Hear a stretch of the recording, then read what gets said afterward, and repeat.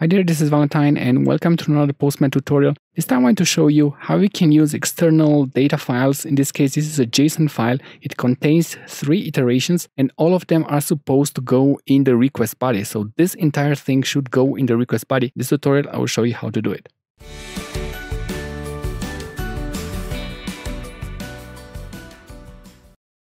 Opening Postman. I have here a simple request. It goes to http://bin.org/post. This is just for testing purposes. It allows me to play around with data and to inspect it in the response to understand how things actually work, if they work, before trying it out in production things or in other tests.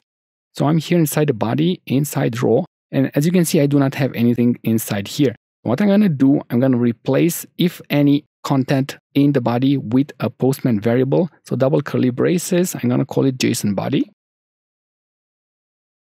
And this is all that we need inside the request body. Now going to the pre-request script, this is where the magic happens. So from the snippets panel, I'm going to set a global variable. And surprise, surprise, I'm going to call this global variable JSON body. Feel free to use any kind of Postman variable you prefer. Just for this quick example, a global will do just fine. And the next thing that you need to know is that we are going to get this variable, this data from the JSON file using the PM API. So it's going to be pm.iteration data. Instead of using something we have used before, something like get and getting individual variables, I'm not going to use this time. I'm going to use toObject.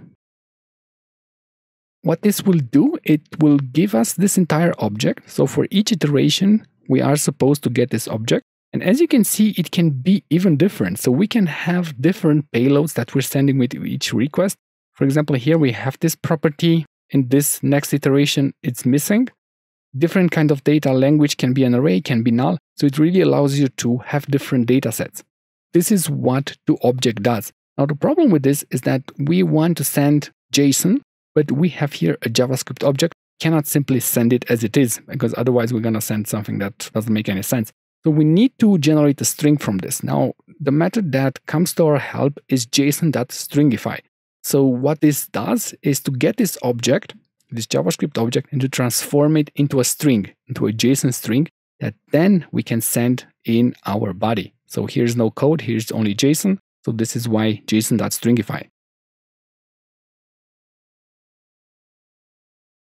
Okay, making sure we have no errors. So I'm going to save this and go to the collection and select run.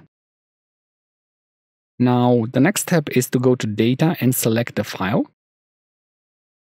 Because there are 3 iterations, I'm going to see here iterations 3. You can even preview the data if I want to. But what's important when using http://bin.org is to click here on save responses when playing with the collection runner, so that you can actually take a look at the response.